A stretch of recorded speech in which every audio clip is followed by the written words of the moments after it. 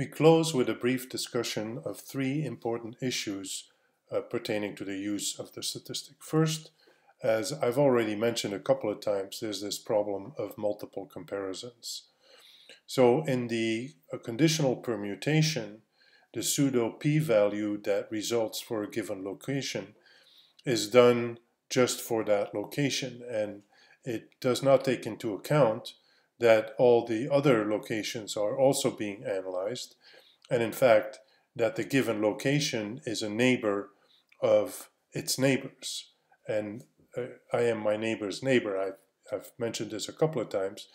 This creates a lot of dependencies between the local tests, and the simple pseudo p-value in fact ignores that. So we know right off the bat that these individual p-values are not going to be right. Even though they're just pseudo p-values, even at that, they're not correct. And so they're overly optimistic. They're too low. In the literature, there's quite a bit of literature actually on this problem of multiple comparisons, and there are a number of corrections that have been suggested. Some of them are bounds, some of them are ways to deal with the multiples.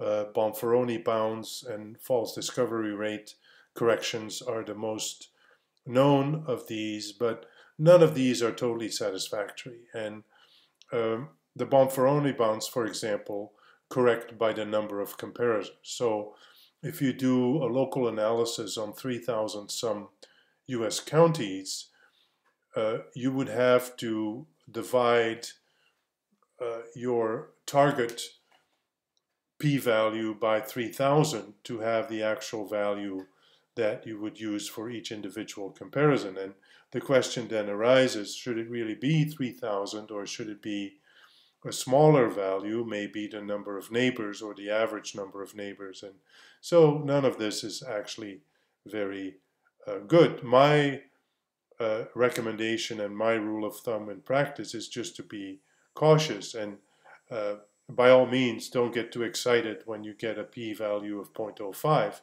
On the other hand, as we've seen when we compare the different maps of the clusters and also the core of the cluster together with the neighbors, at the end of the day they all seem to point in the same direction. So even if you take a much more stringent p-value, such as maybe p.001, if you add the neighbors to the cluster's cores, then you end up with something that's very similar to the indication given at a higher p-value. So the rule is to be cautious, is to do sensitivity analysis, and is to be aware that these p-values, first of all, they're only pseudo p-values, so they're not really the real thing to begin with, but also they only give you an approximate sense of the significance.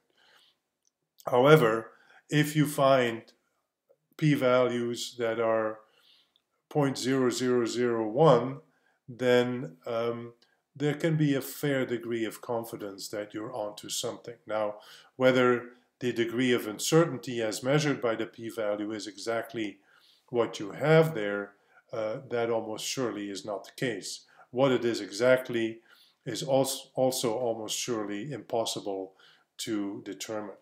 So that's the first issue to keep in mind. The second issue is this, not to make too much of it. Again, this is just an exploratory technique. The clusters and the outliers are identified, but they don't actually explain anything. And it's important to keep in mind what we discussed earlier, also for the global spatial autocorrelation measures, that the cluster detection is about pattern, and explaining what is actually going on is about process. And multiple processes can yield the same pattern, and from just identifying the pattern, you can't really say anything, or you can't say everything about the process. And we saw this in the context of pure against apparent contagion, where in fact just identifying clustering, or in our case just identifying a cluster, is insufficient to be able to to draw the conclusion which of the two processes might have yielded this cluster. What it does do, though, is, especially in an exploratory spirit following the ideas of Tukey, is that it does suggest interesting locations which then should prompt you to look at other relationships and other variables that might potentially lead you to formal hypotheses, which can then be incorporated in actual modeling. So multiple comparisons, exploratory only, and then the final one, it's univariate. These clusters, they can be due to interaction effect with other covariants, and that is something that is always the case when you deal with a univariate statistic. It ignores multivariate interactions.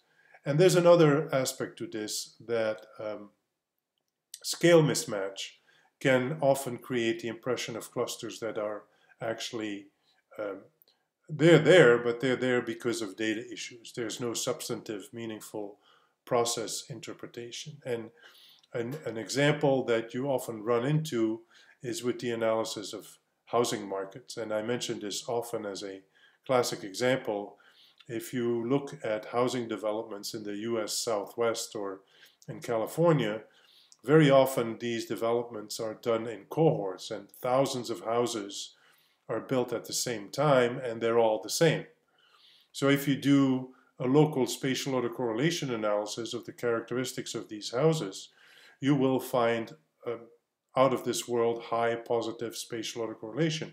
And so you will identify these clusters that are basically the same as the development. So for an analysis, the scale of the individual house in that case is too small because there is insufficient variation, insufficient variability to draw meaningful conclusions at that scale. So in that sense, the clusters that you identify are maybe misleading in that they give you a sense that there is something going on, but in fact, it's a scale issue, it's a data issue. And by the same token, that means that these clusters, the detection of these clusters could suggest to you that you actually do have a scale mismatch issue when you have very large clusters with very high positive spatial autocorrelation. Then there's something lacking. As we know from the initial discussion of spatial autocorrelation, high positive spatial autocorrelation implies a loss of information, which is translated in insufficient variability, which doesn't allow you to explain very much. So that's another side of the coin to keep in mind. Next, we'll cover how to deal with proportions or rates.